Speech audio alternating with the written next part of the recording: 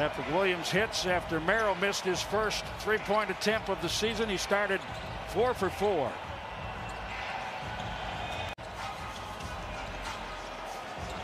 DJ works against Cornette. Step back.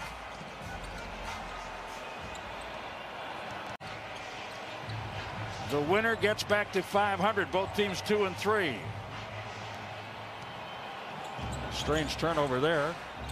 Cornette is fouled by Thanasis Antetokounmpo. A lot of different looks in this reconstituted NBA. The bartering that was done to get him in a bucket. He averaged 18 points a game in Louisville.